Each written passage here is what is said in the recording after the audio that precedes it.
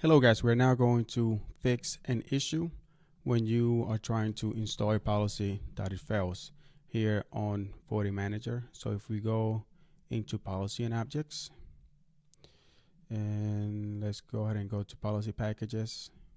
So here's the firewall one that we have added previously. We're just going to go and reinstall this policy so you can see the error that we get.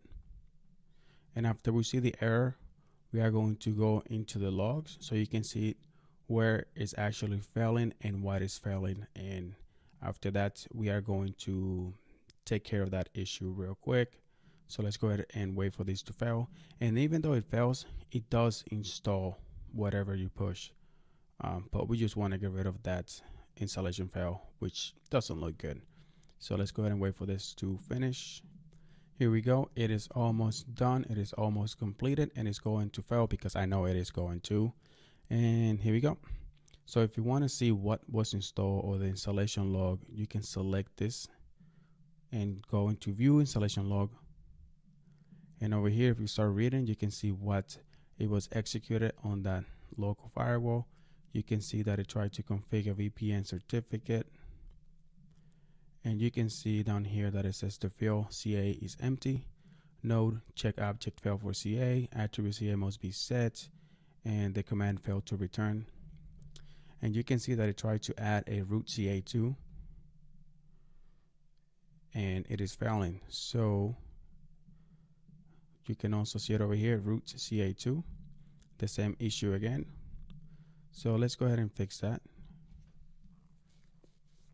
So if we go into the configuration, the object configurations, we want to go into CLI configurations, objects, and in here you can search for VPN.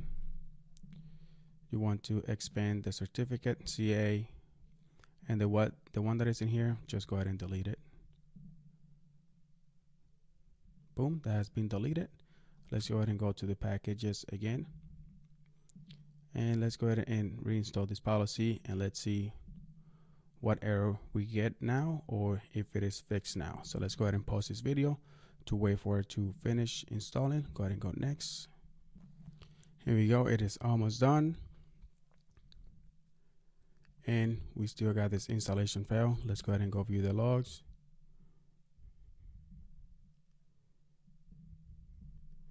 We still see it here, C8. Root CA2, that VPN entry. Let's go ahead and close this. Let's see if it's still in the objects, CLI configurations, search on VPN, certificate. So it is not there, right? It is gone. Now let's go ahead and go to device manager and go into the firewall. And if we go into right click, where is we should have a CLI configuration here. So if you don't see the CLI configuration, go to feature visibility, check it down here, press OK.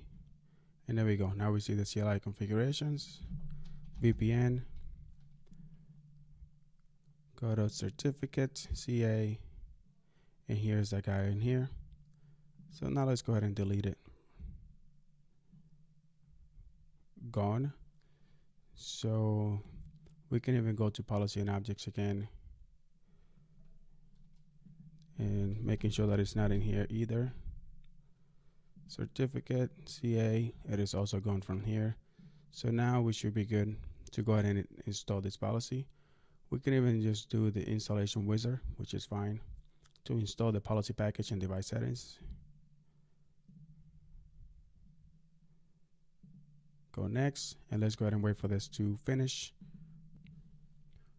And let's go ahead and install it. And let's just go ahead and wait for it. And look at this, guys, install successfully. So we were successfully able to install. If we go to installation logs, we're not going to see that errors anymore. You can see that nothing was changed. Go ahead and go finish. Let's go ahead and just edit this so we can create an edit and push it actually to the firewall.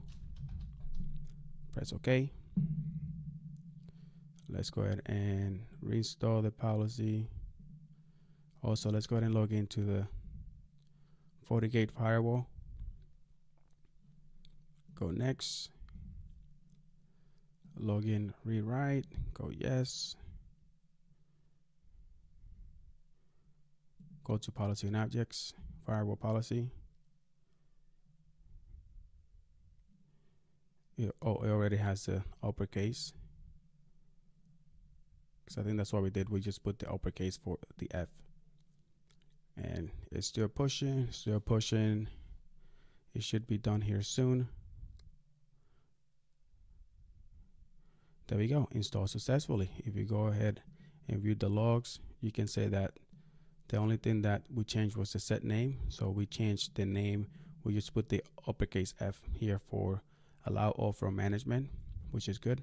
So we're good to go. That's how you fix that installation error from the FortiVM to the FortiGate VM after importing a new FortiGate. So yep, this is it for this video, guys. Thank you for watching like always.